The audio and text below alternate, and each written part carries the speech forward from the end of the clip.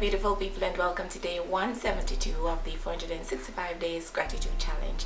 And today I'm grateful for distance, and for the purpose of this video I'm going to be referring to distance, or using the example of an establishing shot.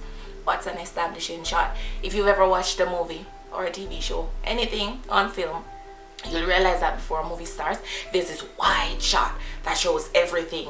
Sometimes you can figure out what country they're in, you can figure out what state they're in, just something to kind of give you an idea. As it says, establishing shot, and that's what distance is, or what it has, or what it means to me, really. Because of distance, I get a different perspective. I'm able to step away, zoom out into a wide shot and see every single thing that is happening. Because when we're so zoomed in, we're so close up, we can only see the subject, we can only see what it is that we're zoomed in on.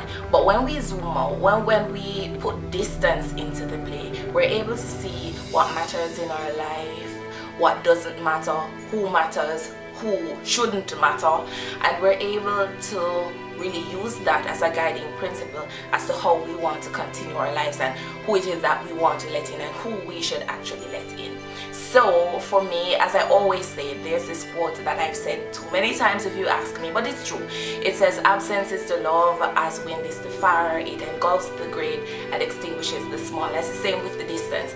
If a relationship will, if you want it to grow, can grow even bigger with the distance, because then you're able to really see the relationship, see the person in entirety, and really understand the different tenets of it and know if it's something that you need to go forward with. And so today I am grateful for distance. I'm grateful for, I mean, sometimes I do want to be close to these persons I love, absolutely love with everything in me, but I've learned that distance has played an integral role in these close relationships that I actually have. Close relationships with my mom, my best friend, my son, my brothers.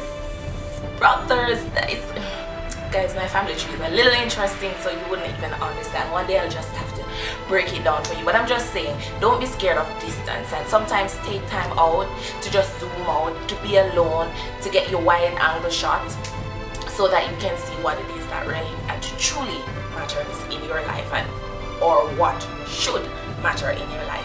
That's it for today's video. Thank you so very much for watching. Do remember to like, subscribe, and share, and I'll catch you in the next one. There is something back from next door. Anyway, until the next one, stay safe, stay grateful, and stay